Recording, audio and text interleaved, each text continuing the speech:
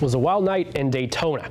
After the race was rained out on Sunday, NASCAR Nation was ready to rev their engines. Let's go to Daytona Beach to see how it all went down on one of NASCAR's toughest tracks.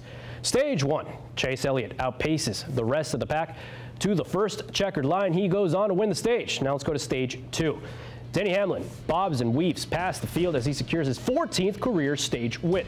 Now 17 laps to go, and Joey Logano, Eric Almirola, and Brad Keselowski, they all clash, and over half of the field spins out as the night is over for a lot of drivers, including Kyle Busch and Jimmy Johnson. 2 to go.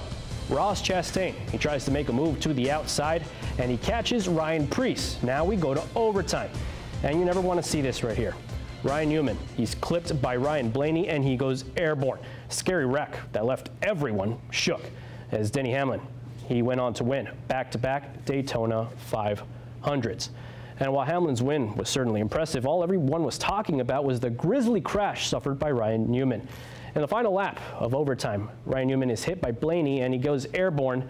And look at this. His car rolls across the track and he was even impacted by other cars before coming to a halt upside down.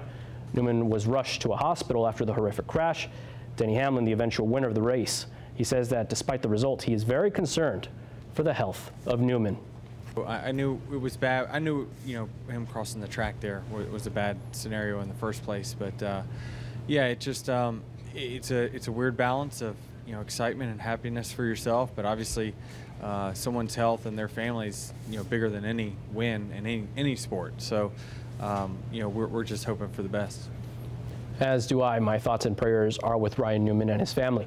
NASCAR AVP Steve O'Donnell said that Newman is in serious condition, but that he does not have any life-threatening injuries.